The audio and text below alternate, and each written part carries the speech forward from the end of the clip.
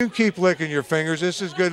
We don't play all that. This isn't that. Just eat while we're talking. This isn't that serious stuff, right. Because this is when you're talking about it. Everybody knows what a sensation you brought to this area, Buffalo Wild Wings. Well, thank you. Yeah. We've been very successful here in Delaware. We love it here. Yeah, because I know you've opened one by my house. Now I don't have to drive as far as I used to.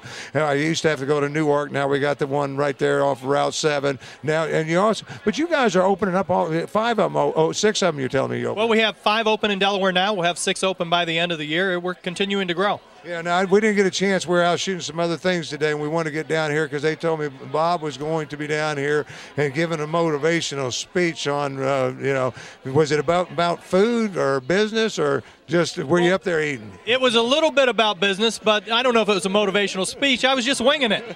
Yeah, with wings in hand. But, when you talk about, because I was amazed when I went to visit Buffalo Wild Wings, very professional staff. Everybody's very well trained and everything. But what's on the menu? Because people think Buffalo Wild Wings is Buffalo wings and Buffalo. It's not the case. Well, we're more than just wings and beer. We have salads, we have burgers, sandwiches. We have stuff that's good for you and stuff that tastes good. Yeah, and then you got a party atmosphere. That's what I like. And at the same time, families in there because I see kids in there. And then as the evening goes on, sports and all. I mean, you guys set it up right. We like to call ourselves a family-friendly sports restaurant. There you go. That's a perfect example for it, and the best wings there are. Because I started out, I've tried 3 flavors so far, but you guys, the flavor, I didn't realize how many different things you can get. I've gone up to hot. I didn't get much higher than that, though. 16 sauces, 4 seasonings. Oh, no way. Yeah, absolutely. Yeah, what do you like best? My favorite is Caribbean jerk, but I'll settle for hot once in a while. But I think you should have blazing. Yeah, no.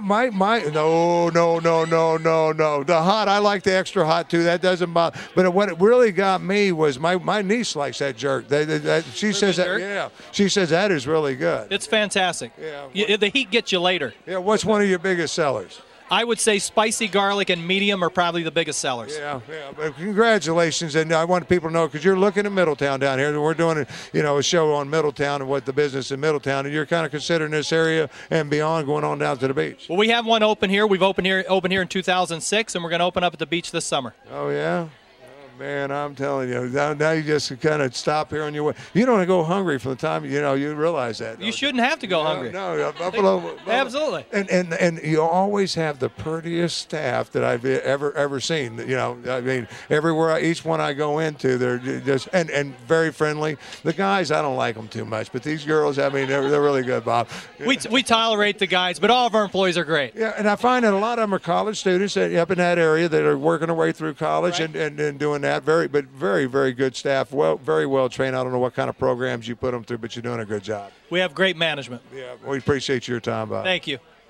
Good job, buddy.